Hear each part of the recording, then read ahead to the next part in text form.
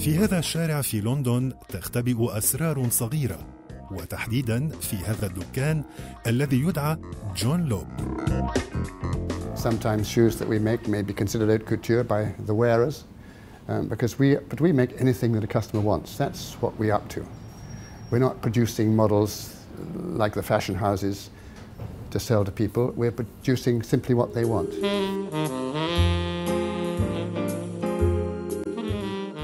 Yes, it's been described as the most beautiful shop in the world. Well, that's a nice compliment. In a way, it's a bit of history here. What you see around you goes back, 100 years probably, and nothing has changed. So, for that reason, it's become rather attractive. Now, we're in this shop in St James's Street, and we've been here now 50 years. We've been in this street for over 100 years. He was actually a farmer in Cornwall originally, born into a farming family, but he had an accident. We're told he fell off a donkey and couldn't continue to be a farmer, so he was apprenticed to the local bootmaker. He went to Australia. It was the time of the gold rush. He thought it better to make boots for the miners rather than try and find gold, and he found that a good thing to do. He was successful. He started a business in Sydney and finally came back to London.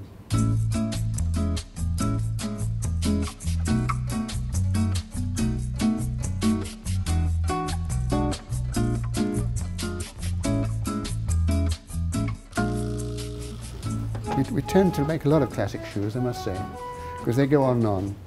They're practical, they look nice, and people like them. And of course, as I was talking about exotic leathers, crocodile is rather nice, rather expensive, but very nice.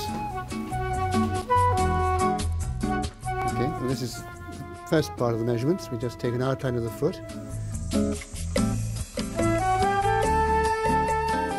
And that's it. That's all the measurements for the outline. Around the foot you go. And just take 3 simple measurements. You can take a measurement and make a little nick, then around the instep, around the heel, and there we have it. It's not always so noticeable, but if somebody wears ready-made shoes that are particularly uncomfortable and they have a pair that made that for them, they notice the dramatic difference. We use a wide selection of leathers, in upper leathers particularly, of course, because there are different grains and colours and thicknesses and different varieties of animal.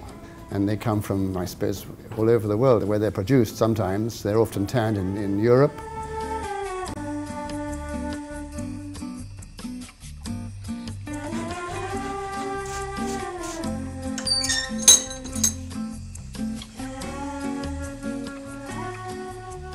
More and more we have trained our own people because there are very few firms that do this work now.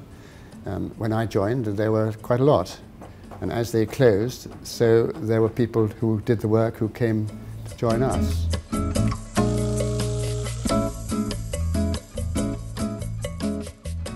قوالب أقدام شاء أصحابها أن يدفعوا مبالغ مالية عالية ليحصلوا على حذاء مريح.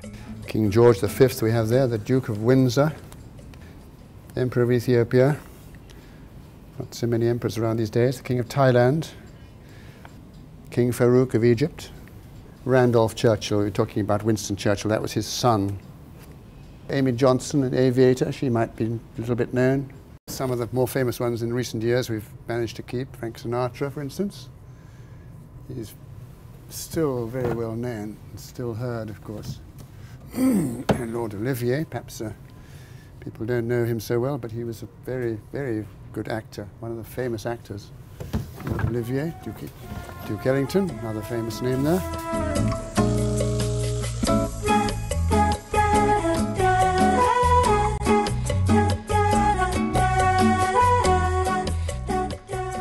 أوروبا الأرستقراطية لا زلت تجدها في أماكن مثل هذه، حيث تتلمس الوجه المرفه للأزمنة الغابرة.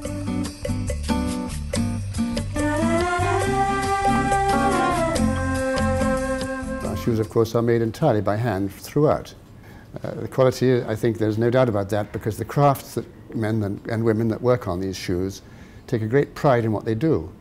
The elegance, well, that comes with, again, if it's made properly and you've got a proper last, you can produce an elegant looking shoe. It's to do with proportion and shape, and so it all goes together.